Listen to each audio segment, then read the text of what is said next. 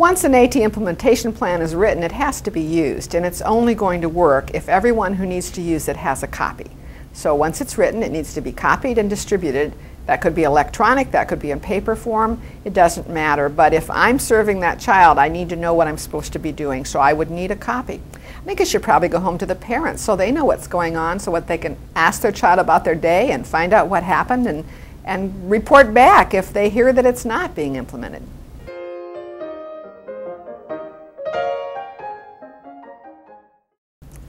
Well, you know, it's really not enough to just consider AT and then to try AT. You also have to implement it with the child across the environments, and that takes planning. In order to do it well, I think you have to have an implementation plan that looks at each of the environments and each of the tasks and who will be responsible to make sure that it's available and working and has anything programmed into it that it might need. I mean, those are just critical pieces.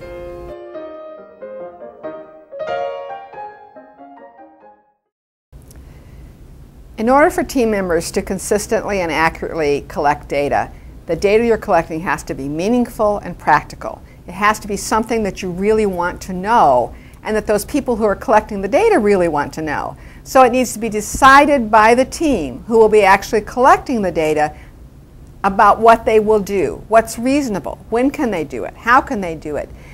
You could set up a lovely plan all by yourself, sitting somewhere in an office, but if you're expecting someone else to do it and it doesn't meet a need for them, and it isn't something they can do easily, it won't happen.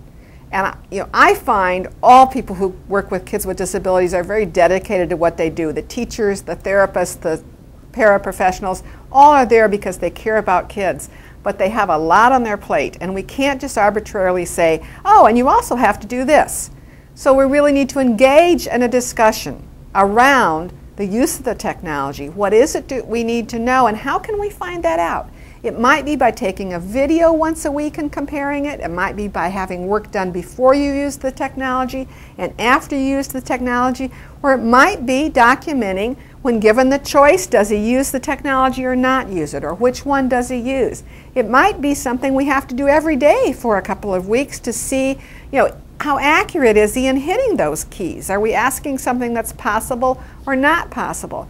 So we need to decide as a team what it is we need to know and how we might find it out, and then make sure we do it according to the plan and that we're consistent about doing it. It doesn't, again, help us if the teacher's collecting data, but when the speech pathologist sees the child, she doesn't do it, or vice versa, or deciding that the parents also need to collect data and then that doesn't happen.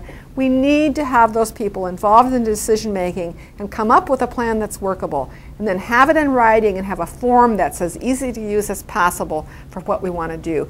And I guess the last thing I need to say is that someone has to look at that data and use it to then change what they do. Because a number of times I have come into an IEP meeting and had someone say, oh yeah, here I've got all these data sheets. We haven't really looked at them. What good does that do? We don't collect data just for the sake of collecting data. We collect it so that we can modify our interventions so the child will learn more.